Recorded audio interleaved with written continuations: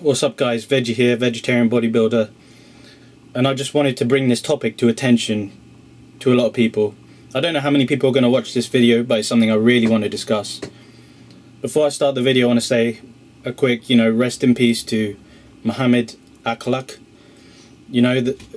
guy who was killed for allegedly eating beef in India.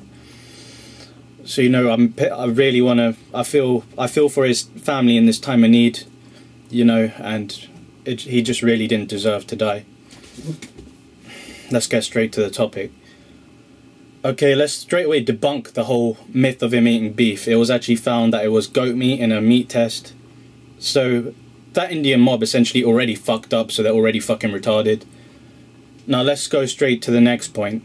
Is it okay to slaughter someone for killing a holy animal in that country? No, it isn't.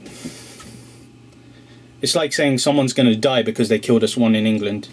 It's like an animal that's seen superior here because it's one of the Queen's favourite animals, but I wouldn't say someone deserves to die for killing one.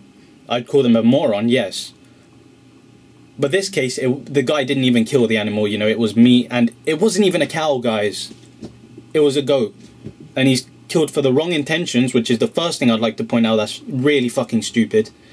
And the second thing is, it's okay for someone to eat chicken or fish in India, but as soon as they eat beef, let's fucking kill them. Like, you've seen the amount of bullshit that goes on in India, you've seen the rapes on the buses, you've seen, village girls being raped, you've seen all the fucked up stuff that happens in those small Indian, villages.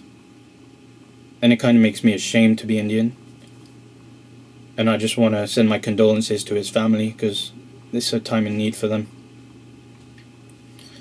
And I just want to pray out there that, no matter what religion you are, you're human, and this is simply wrong.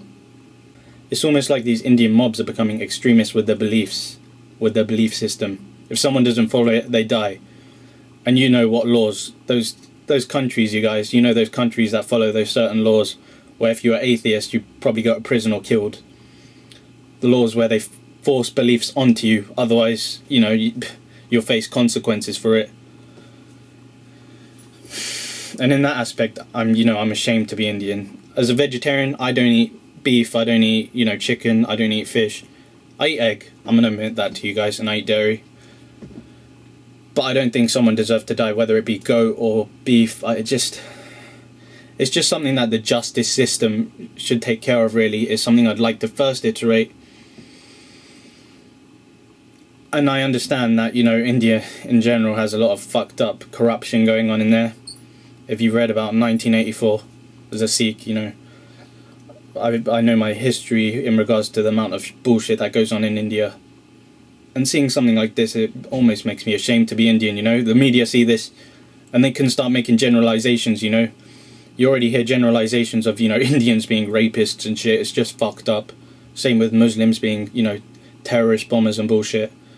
It's just bringing negative attention from a small group of people. That's what it is, and it really shouldn't be that way.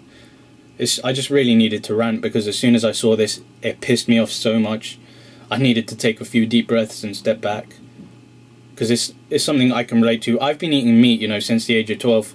Do I really deserve to die? I know I didn't eat beef, but do I deserve to die for eating meat at those ages? I don't think so. That's all I really wanted to address, you guys. I want to send my condolences to his family in their time of need, because I can even read here, his daughter, it's quite heartbreaking. His daughter says, "Who's going to bring my father back to life now?"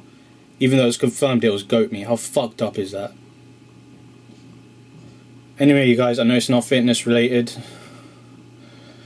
and I just wanted to bring this to everyone's attention. It really broke my heart when I read this. Even as a vegetarian, this isn't right. It really isn't. Because first they got it wrong, and second, eating meat, you don't deserve to die for that, in my opinion. I know vegan activists and people out there are going to say you do, but my family and friends eat meat, and I don't think they deserve to die. This is my take on it.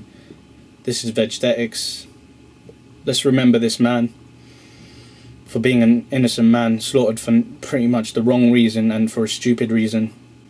Let's remember Mohammad as an innocent man who didn't deserve to die. And that's all I really want to address in this video, guys. This is Vegethetics. I'll see you in that next video. Peace.